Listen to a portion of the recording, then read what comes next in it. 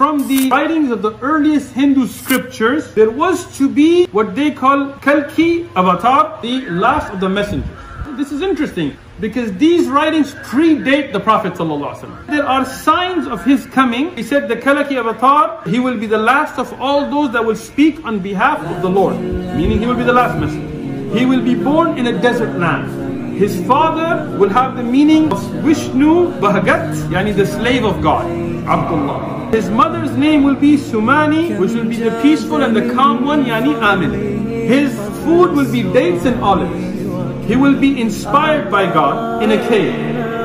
SubhanAllah, and his inspiration will come to him in a cave. He will travel the world on a horse-like creature that will then take him above the sky. He will be born on the 12th of the month. That's interesting. Each one of these will match Rasulullah sallallahu alaihi wasallam. Have you ever wondered if the world's religions are interconnected in ways we may not fully understand? Today we delve into an intriguing topic, the earliest mention of Prophet Muhammad, peace be upon him, in Hindu scriptures. Prophet Muhammad finds mention in all the scriptures previously revealed to different prophets of the time, as he was to be the final one for the whole mankind according to God's plan.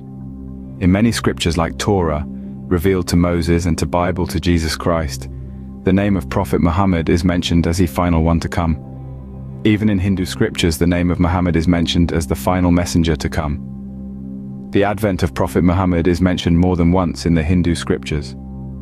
Hindu scriptures are divided into three basic categories: Vedas, Upanishads, and Puranas.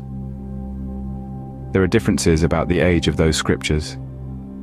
Some people believe that they go back almost 4,000 years. The first instance we find is in the Bhavishya Purana, a Hindu scripture that speaks of future events. This text, written thousands of years ago, contains prophecies about people who would impact the world in significant ways. Among these figures it mentions a Muhammad, a leader who would emerge from the desert and guide his followers with a new religion.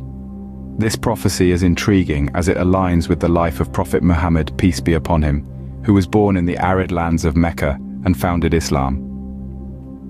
The Bhavishya Purana, a text from a different religious tradition, appears to speak of the Prophet even before his birth.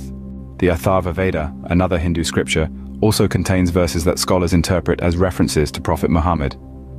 The text mentions a Narashansa, or praised one, a title that resonates with the meaning of Muhammad in Arabic. In the Sama Veda, there is a hymn dedicated to the Ahmad, which is another name of Prophet Muhammad. This hymn speaks of a leader who will guide people to the right path, mirroring the mission of the Prophet. The question arises, why would Hindu scriptures mention Prophet Muhammad, peace be upon him? One possible answer is that truth transcends religious boundaries. As Islam teaches, all prophets were sent with the same fundamental message of monotheism and righteousness, which is reflected in various religious scriptures. In summary, the presence of Prophet Muhammad in Hindu scriptures is a testament to the interconnectedness of religious traditions. The Bhavishya Purana, Atharva Veda, and Sama Veda contain verses that scholars interpret as references to the Prophet.